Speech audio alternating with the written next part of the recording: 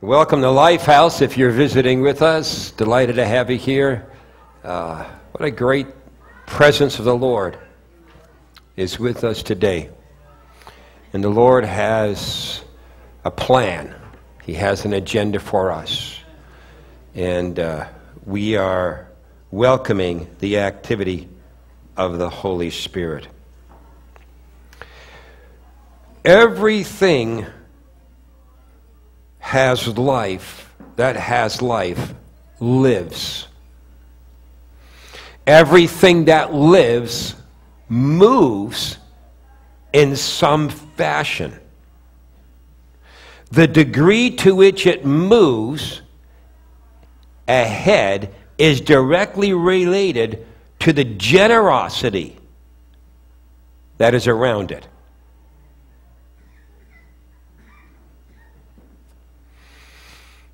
If there's lots of water and sunshine, crops grow, and they grow well. If a home is filled with love and laughter, the home grows. People want to stay there. Kids want to come back home because there's love there. Oil changes and regular maintenance will let your car last as long as Lynn Leslie's truck. What is that, a 1970 or something? Yeah, something like that. Kind words, words that edify, they build an atmosphere in a group, an atmosphere in a church, or an atmosphere in a family. Do you know what would happen if at the age of 21 through to 65, if you went to the bank and deposited $2 every day? That's a cup of coffee. You know how much money you'd have when you retire? $1 million. $2 a day. Whatever you feed grows. When there is a generous atmosphere, it creates a generous harvest. A generous sowing creates a generous harvest. Well, I read this the other day, and I've put my name in for this company. Fortune magazine has named Hillcore one of the 100 best companies to work for. Last year, they proved themselves worthy of this reward. They have 1,380 employees, soon to be 1,381. I submitted my resume. Because last Christmas, they gave every person in their company, are you ready? New? $100,000 bonus. And guess what the people said? The people said, every one of us, we're going to come to work, we're going to be happy, and we're going to work really hard. They got a $100,000 bonus. In Pickerton, Ohio, according to the Washington Post, a church ordered a pizza for an event from Domino's Pizza at the end of a service. And the driver brought the pizza to Sycamore Creek Church in Pickerton in the suburb of Columbus on October 4th. And Reverend Steve Markle asked her to come on stage. When she came up on stage, they asked her this question: what is the best gift, what is the best tip you've ever had? And she said about $10. And so the pastor stood and said, folks, the most gift she's ever had, the largest gift she's ever had is $10. We're going to come up with this bucket, and we'd like you to put a gift in there for this driver. And they counted afterwards. There was $1,000. $1,000. The degree to which anything moves ahead is directly related to generosity. Let's say that again. The degree to which anything moves ahead is directly related to generosity. Why don't you say that with me? Here we go. The degree to which anything moves ahead is directly related to generosity. I'm going to read half the Bible to you. Actually, no, I'm not, but I'm going to read a good clip of Scripture out of Luke chapter 12. And so if you have your phone or your Bible, your iPad, whatever you're going to use, I'm going to ask you to turn to Luke chapter 12. I'm going to read from verse 13 through to verse number 34. And by the time I get there, we'll just pray and go home. No. Oh, make a liar out of me. No, that's good. Luke chapter 12, verse 13. Then someone called from the crowd. This is the New Living Translation. Then someone called from the crowd, "Teacher, please tell my brother to divide our father's estate with me." And Jesus replied, "Friend, who made me a judge over you to decide such things as that?"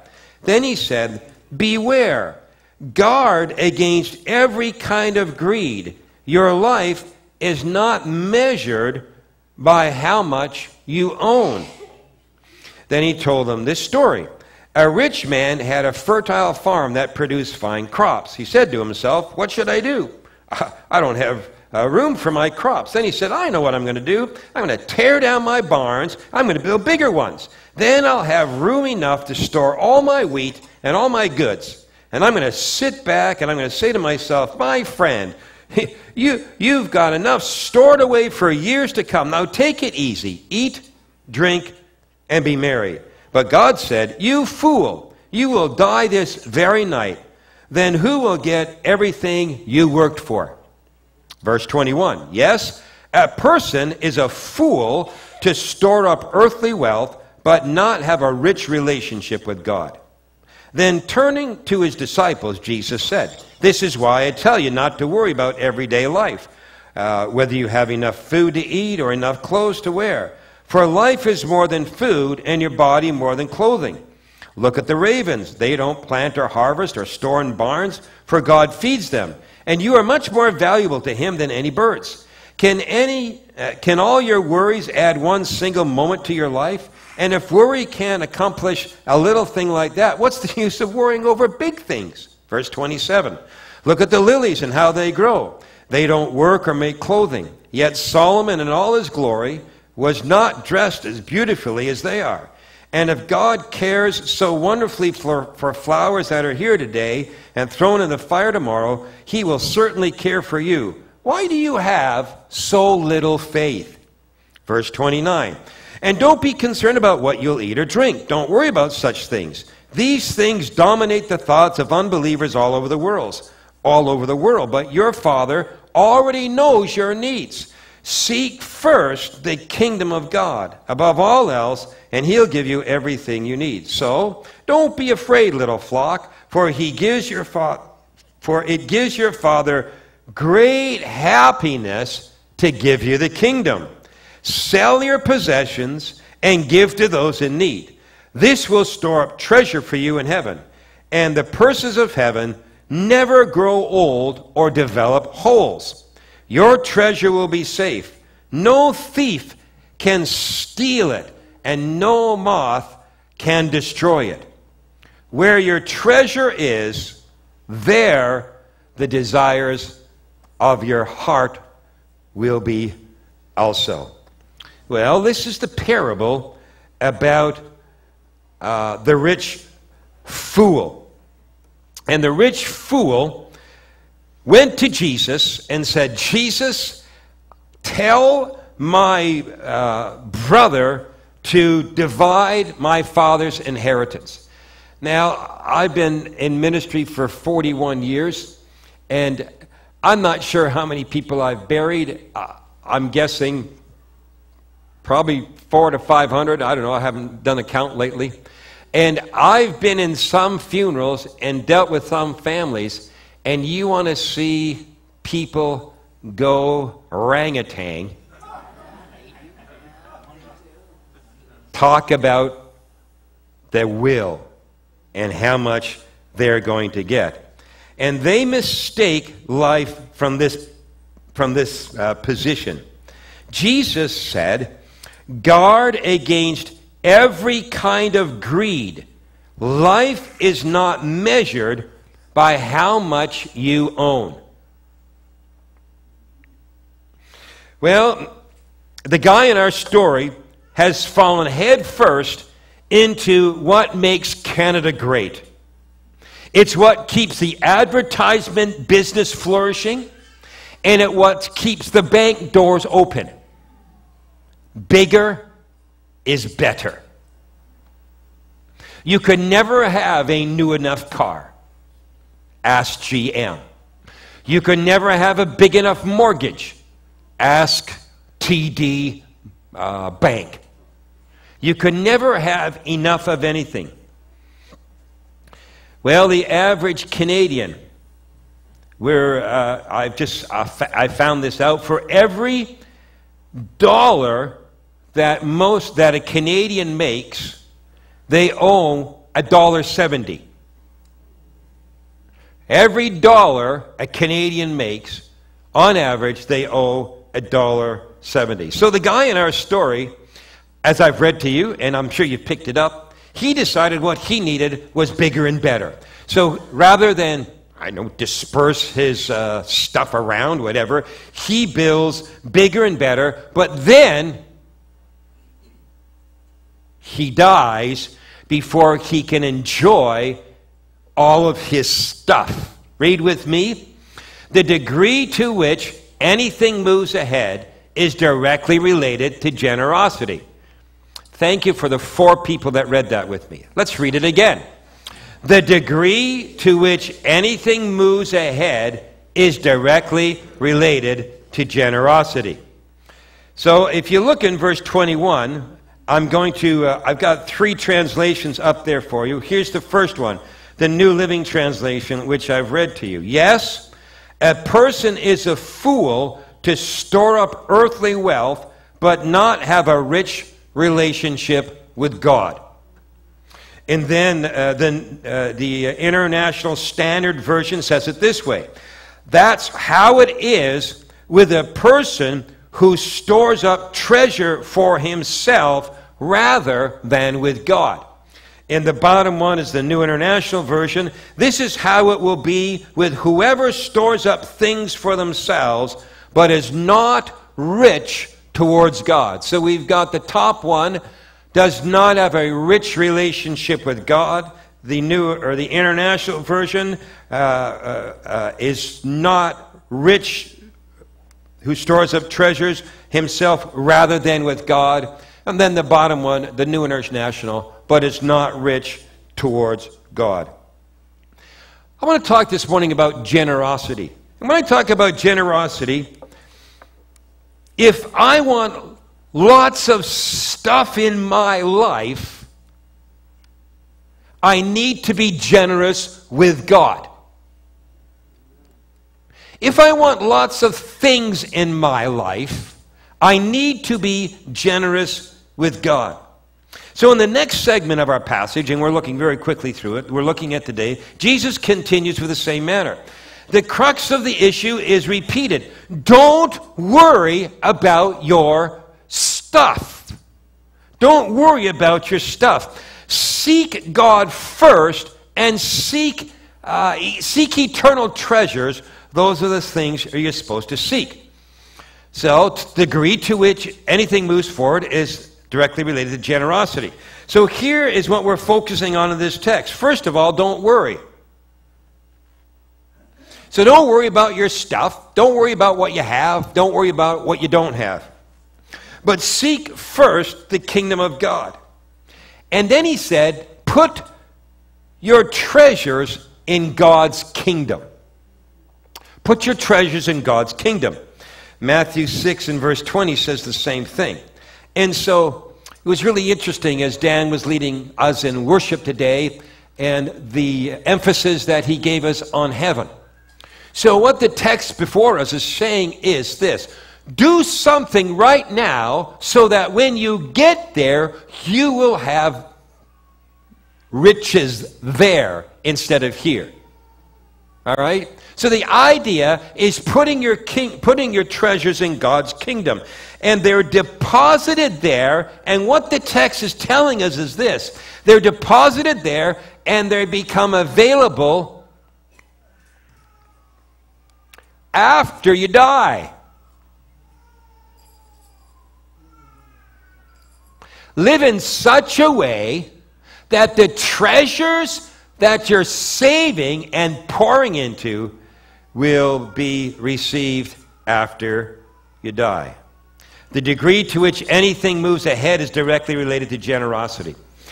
I want to surround myself with generous people. I don't like cheap people.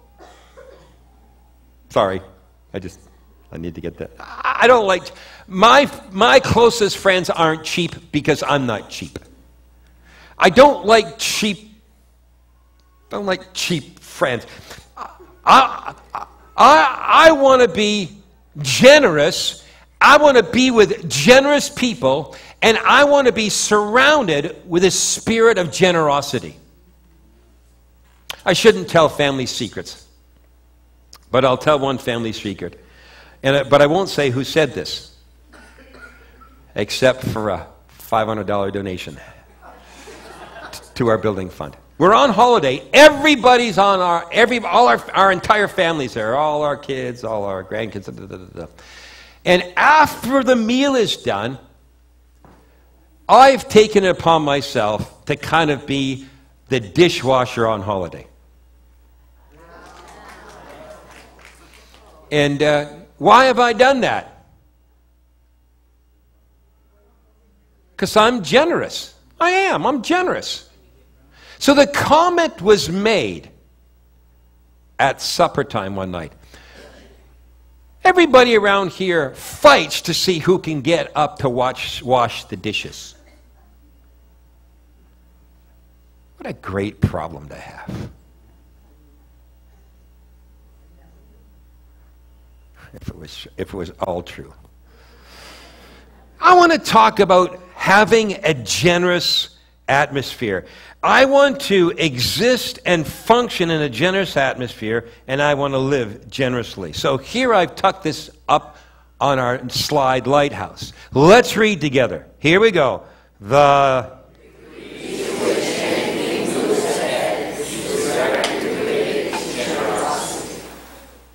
Okay. Are you ready for this? Our generosity is going to reflect how far LifeHouse goes. There it is. That's the bottom line. I happen to think the staff is outstanding in this church. I do. I think there's good staff here. I think the deacon board is phenomenal. I do. I think we got good deacons. But they will not push this church forward. The degree to which this church will move forward will be reflected in the spirit of generosity in our lives, all our lives. I've got some dry patches on my grass, and so yesterday I took some seed and I put some seed down, and I said to myself, self, you should water this. But then you know what self said? God does my watering. That's why my lawn doesn't look like Len Stride's lawn. And if I wasn't okay with that, I'd have to get more generous at my house. We are a thriving family pursuing life together and pointing others towards Jesus. So I want to have generosity. I want to have generosity of spirit. I want to have generosity in spirit when it comes to family. How many know that family has this great capability of being the most annoying thing you've ever laid two eyeballs on and the most wonderful thing you've ever laid two eyeballs on? Okay, so that's why everybody's like that around here. They either really aggravate you to the nth degree or you really love them and nothing in between. But I want to be generous with my family. I want to be generous in my involvement, mobilizing every member of the family according to their God-given purpose. So are you ready? I want to share 3 things with you, and I'm going to do this quickly.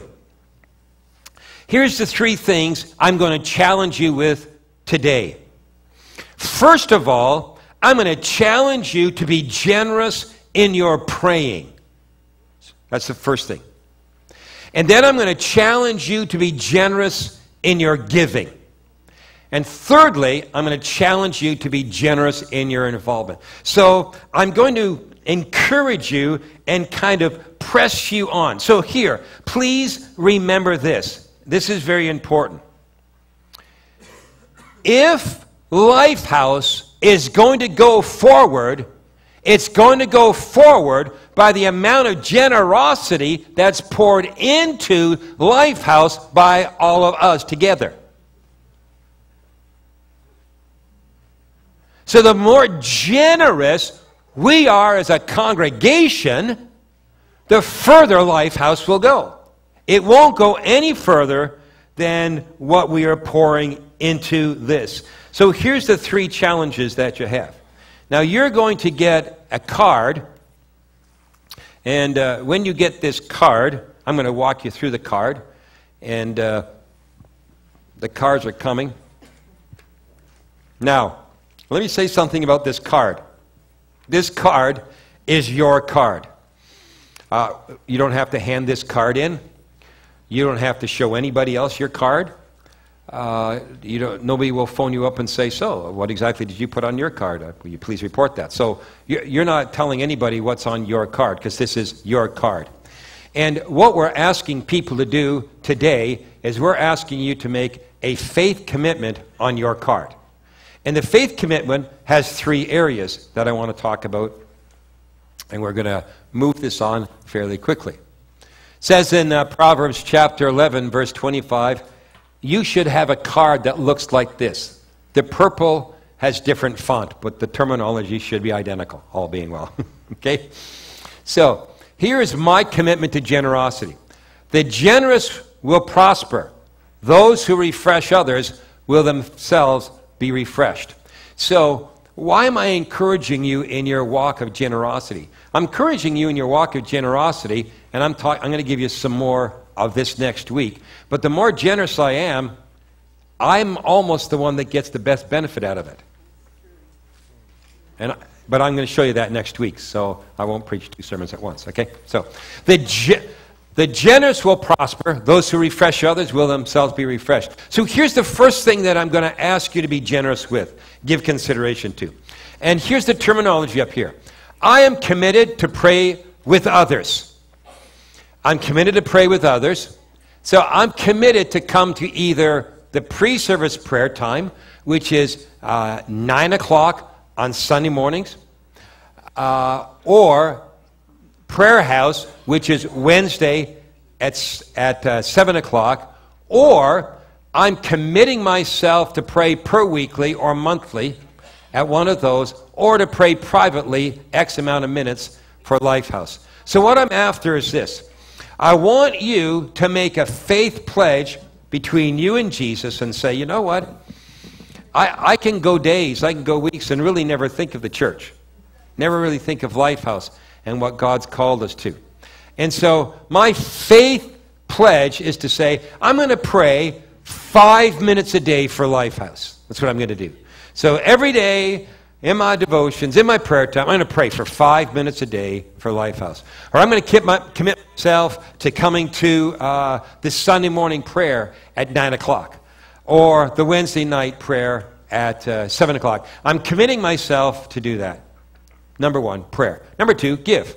I'm committing to invest in the kingdom by giving, and there's a blank here, to LifeHouse weekly or monthly. So let me say something here, and this is very important. Everybody in this room can give something. Not everybody in this room can give lots. Some can give lots, but everybody can give something. Okay, so let's settle on that fact. So everybody here needs to give something.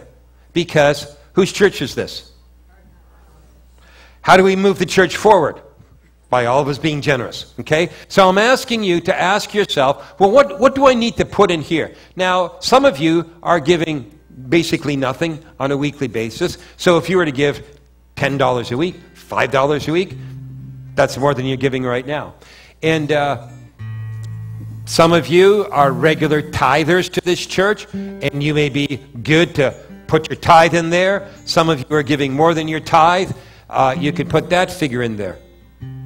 And number 3, get involved. I'm committed to get involved 1 hour a week. I'm willing to get involved 1 hour a month. I'm willing to get involved. Some of you would be doing good to do 2 hours a year. Okay? So, because the more generous we are, the further LifeHouse is going to go.